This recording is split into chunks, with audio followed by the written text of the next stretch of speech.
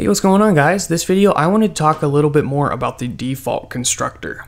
Pramp is a free mock interview platform where you can develop your technical interviewing skills. Practice coding with live execution of all major programming languages to solve real interview questions. Interview types include data structures and algorithms, product management, behavioral interviews, system design, front-end, and data science. I've personally used this service to successfully crash course for a software engineering interview. Lots of people are having success getting positions at companies like Amazon, Google, Twitter, and more. Check it out, I'll leave a link for you guys in the description. So when do we use the default constructor? Well, we've actually been using it a lot through this series. So here's an example. When we say new, and then a class name followed by empty parentheses, this is the default constructor, and it's made automatically for us. So looking at the student class, inside of here, we don't see anything about a constructor, but if we wanted to manually write it out, it'd probably look like this.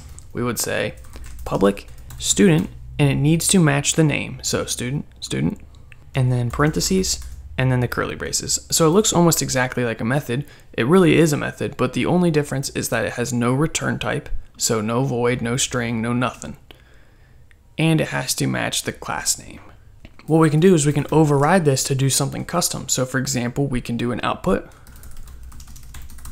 and say creating a student. Now when we run this, you can see it says creating a student because this constructor is hit when we say new student.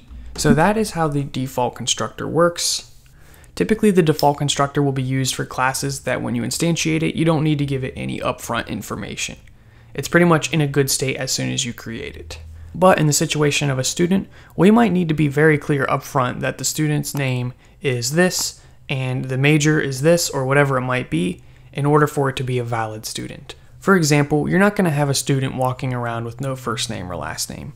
So it would be appropriate if we could go in here and pass in the first name like so, and also pass in the last name. And you could also do the major, but maybe they're undecided, so I don't really think that's a necessity.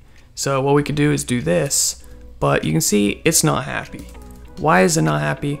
Well, that's because if you look at our student class, this constructor does not have any parameters. So what we're going to be doing in the next video is we're going to be talking about how to create custom constructors and some gotchas you need to know. So stay tuned.